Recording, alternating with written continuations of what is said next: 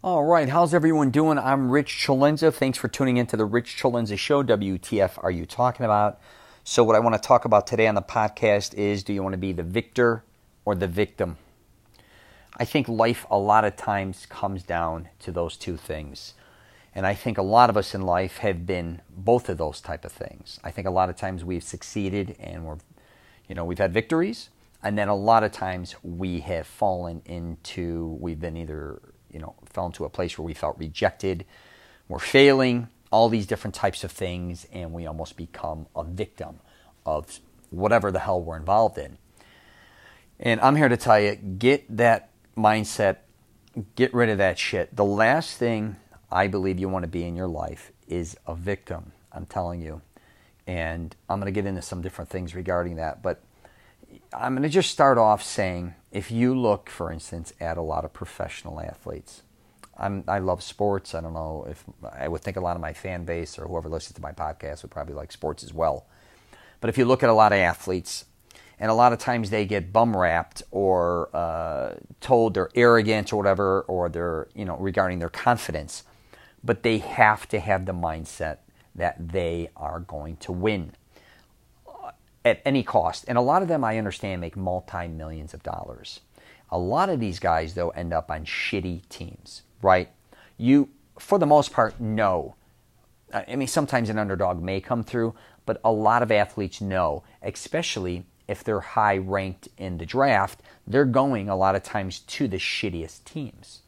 So you have a lot of guys that have probably been very successful in their youth and were superstars. Now all of a sudden they have to be humbled. But I mean, they're making millions, but at the same time now they are losing, most likely, usually.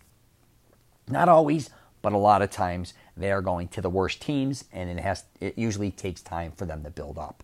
And I don't care if even the biggest superstars in the world usually start off a lot of times on the bottom. They do not go to the top ranking teams. But if you look at their mindset, I think a lot of times, some may quit, during games or not have a great career, but a lot keep that mindset that they are going to be victorious. They are winners, and they are going to win.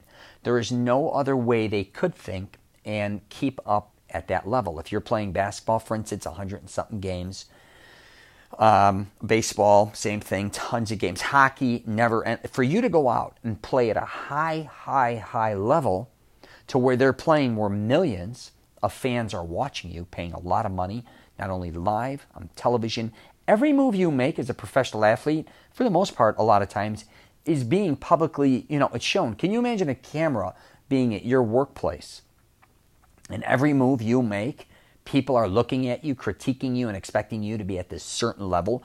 Not only that, everybody they're going against is at a superhuman level as well. It's not even your job, most likely. It really would be like if you were a genius and then you're going up against a lot of different geniuses. And the reason I'm picking athletes is because one reason is, I always say, the one thing you cannot fake is being a professional athlete. That I can assure you. And I'm just using them as an example. A lot of people can kind of, schmooze their way into a lot of positions in life. They can also have family members that put them in certain positions. They may have friends, colleagues, bullshit. That includes getting into colleges, getting great jobs. You know the right people, a lot of things are going to happen right. When it comes to athletics, you can't bullshit yourself. You can't bullshit people. You can't all of a sudden, I can't walk into the Olympics and start running. It's preposterous, right? I can't go on a baseball field and have guys winging a ball 100 miles per hour and I'm going to crack one out of the park. It's stupid to even think this. You think you're going to go on a football field? You think even as a decent athlete, you're going to get exposed in 1 second. Literally 1 second. And here's the thing. If you look at your life kind of like an athlete looks at his career, where you want to start raising the bar and not be the victim, but be the person who just wants to win. Again, that doesn't mean you have to win in everything you're going after. That's not what I'm saying. We're all going to be failing constantly. I talk about that all the time. Life is all about failing. If you're not trying new shit, if you're trying new shit constantly, you're failing. Because if it's new, there's always a lot of people where most likely it's not new to them. So they usually have an added, they have that level of whatever it is. They've done it a lot more than you have. So they're just better at it usually a lot of times. That's just like when you go to a new job, you get there, most likely you're not the superstar. You don't know what's going on. You're depending on other people giving you information. There's people higher ranked than you. That could be even back to sports. You go on a certain team, even though you may be a superstar or a great athlete, very quickly you don't know, what plays you're going to, or the way things are ran in that, in that team, for instance. But when you look at your life, you really have to look at every day where you want to keep succeeding. You want to keep educating yourself. You do not want to fall in the place where you are like you're getting things by not being, I guess you could say, strong enough, or people start having an identity of you being weak, I think. And I also think a lot of times when people are a victim or have the victim mentality, they kind of become manipulators. They don't want to admit that, but they seem to be getting more out of people than if they were just, trying to do better. Because by being a victim, a lot of people are like, oh my goodness, I feel so bad for you. This shouldn't be happening to you. Or here, I'm going to help you do this. I'm going to help you do that. And we all need help, right? I get that. And sometimes if you're injured, or you may have mental illness, or you may... I'm not talking that type of victim either, and that's a legit, you know what I mean? That's a different scenario. I'm talking about the average Joe who walks around always either complaining or always pretending things don't go their way. Every time you talk to them in a discussion, it's usually the problem is, I can't believe this happened to me. What should I do? Blah, blah, blah, right? And I get we're lost at certain times in our life. But if you start looking at yourself as a victim, you are slowly, I think, going to spiral into almost, especially as you get older. Not only do I think it takes a mental toll on you, I also think people start to become a physical victim, where no matter what, they start coming up with excuses why they can't do certain things. And a lot of them may not even be true. You just start putting a lot of these things in your head. Now, I always say, when people say no, right? Because most of your life is going to be consistent as a child all the way as an adult. No.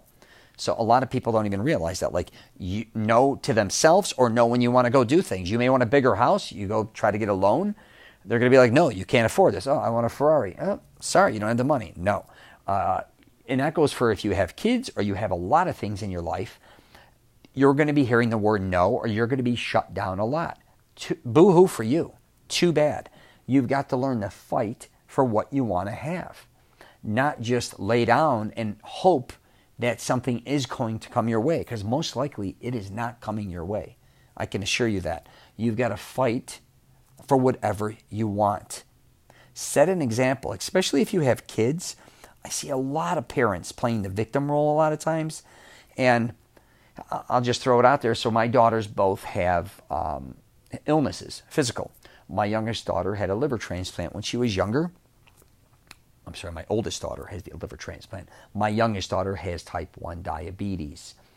The one thing is, I never want my kids to look at me, and I've had some down times, believe me, when I couldn't make it in the film industry the way I wanted. I had a lot of things just collapse on me and things not going my way. And I was down in the dumps. But my kids still know that I want not only the best for them, but myself. I have to show them that I'm not going to give up on myself, on them, or anyone. A lot of parents I see that have sick children, and I know that's very hard, especially depending on the level that it is, right? But you want to show your kids that you are not taking on what they are going through a lot of times. You are not going to become a victim. I believed, especially with my oldest daughter, where people kept telling me, she can't do this because she had a liver transplant. She can't go here. She can't do that. I said, that's bullshit. I will never treat her any differently than any kid I had. Now, don't get me wrong. I'm not going to put her in harm's way, or harm's way. That I'm not going to do. But, for instance, like they said she couldn't play sports because of this or that. All she wanted to do was play sports, and all we did was play sports. Obviously, I'm not going to put her in a sport where it's going to hurt her, but this is just an example. I did not want my daughter or daughters ever to look at themselves as being a victim. Still don't. My oldest daughter, huge into fitness, huge. My other daughter, my youngest daughter, she's just a go-getter. She's a monster. She loves business. Neither one of them, I'm going to sit around and let them become a victim. Now, if they do that on their own, they can do it. But I'm not going to let them think I feel sorry for them. But here's the thing. Truthfully, I was shattered. I do feel sorry for them a lot of times because of what they're going through. But for me to sit there, and here's the thing that a lot of people used to say to me is, Rich, oh my God, I feel so bad for you. What are the odds of you having one sick kid? Oh, what are the odds of you having two sick kids or whatever? I really didn't look at them for being sick. I mean, it's not like it's 1900s and we couldn't, we saved our daughter's life with a liver transplant, type 1 diabetes, you can handle it. It's not easy. But feel sorry for me. What the hell are you feeling sorry for me for? I've lived an amazing life. I'm healthy. My parents are healthy, but we all, and what's quite interesting is not only did one of my daughters end up with diabetes, two of my first cousins' kids ended up with it as well. We have no idea how this happened. But when my daughter was the first one to actually have the liver transplant and get sick, and I have like hundreds of family members, they were all in shock, I guess you could say, right? Because I think a lot of families on both sides of mine were like, how did this happen to us? It happens, right? Illnesses are going to happen. Accidents are going to happen. Shit is going to happen. How you react to that is everything. And people are always like, I can't believe how strong you are. I can't believe the way you handled it. Well, how am I supposed to handle it?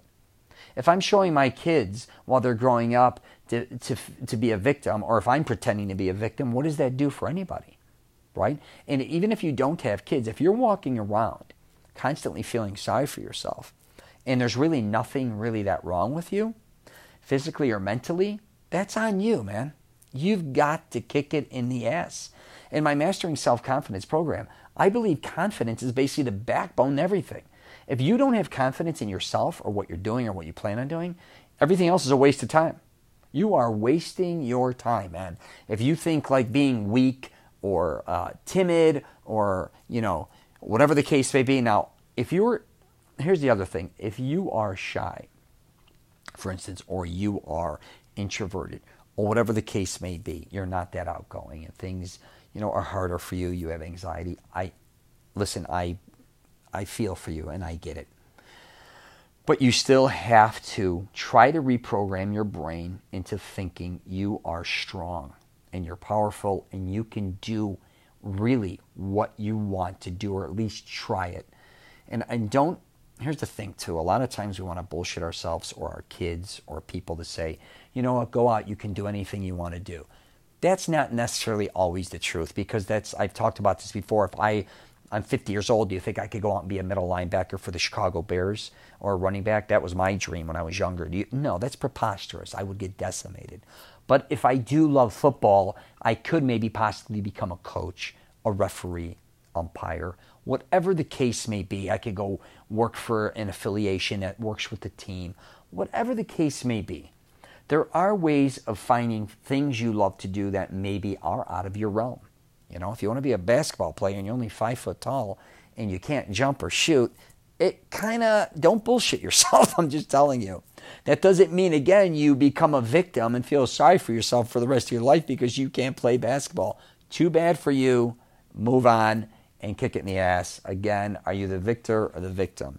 Get the victim shit out of your head. The minute you don't feel sorry for yourself, I promise you your life's going to change.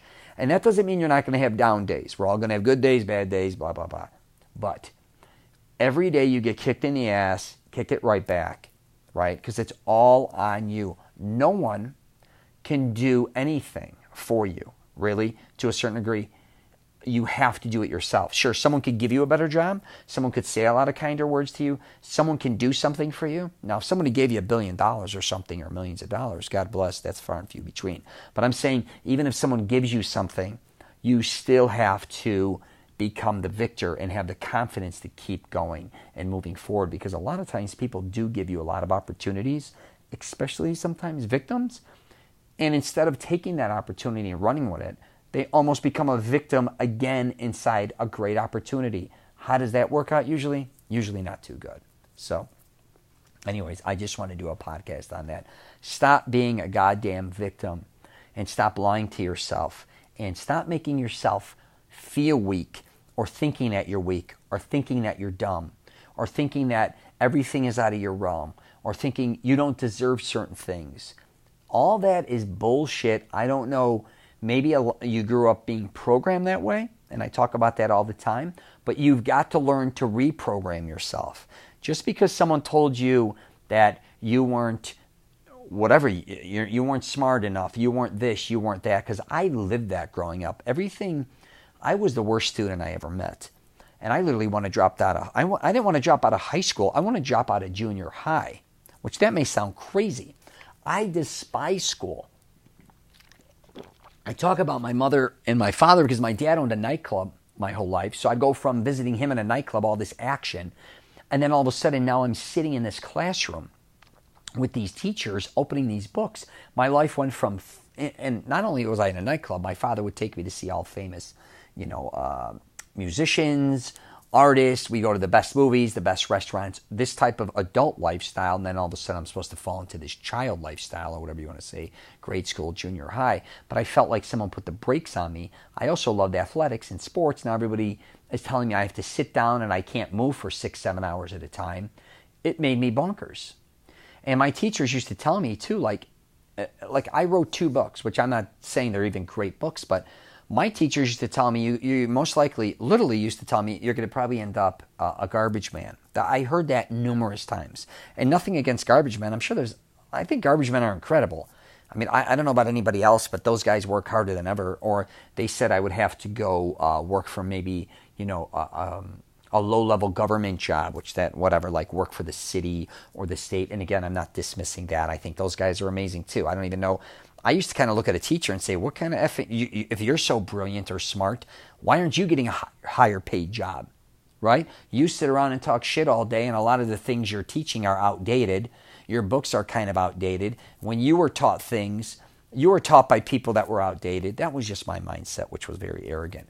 But my point being is, if I went and kept carrying that shit throughout my life, how would I have done whatever I did? I mean, I look back now, I said I made books, I made a couple movies, I have a couple children. I've done a lot of things that I'm actually very proud of. It took me a long time to look back. And I've even been at a point where I felt like everything I was doing was failing because it wasn't at the level that I expected to be at. But you know what? That may come and it may not. But for that to hold me down is ridiculous, because I don't think a lot of people realize when you start falling into the victim routine, you become a lot of times miserable, or your manipulation tactics, or you become an anchor, I call it, to everybody. You just kind of bring everybody else down, or you're trying to bring them down to your level. Instead, you should be bringing yourself up, or at least trying to, and raising the level of everyone else. That's just my theory on it. And again, that doesn't mean that we're not going to have down times. I understand sometimes things happen to us financially, physically, and what I'm trying to say is there's a difference between something bad happening and you trying to fight your way through it and, in a strong, healthy way than just sitting there and expecting everyone to kind of take care of you. And that's just my theory on it. So I'm going to wrap it up there. You might want to also check out some of my stuff on YouTube. I've been doing a lot of stuff on fitness. I've been even showing videos that I do regarding working out, chest routines, back, tries, buys. I also travel all over North America. I've been putting up some of my favorite Italian restaurants, my favorite gyms, things in that nature, and my Mastering Self-Confidence program. It's masteringselfconfidence.com, or you could go to richcelenza.com to see that. That leads you to everything I'm doing.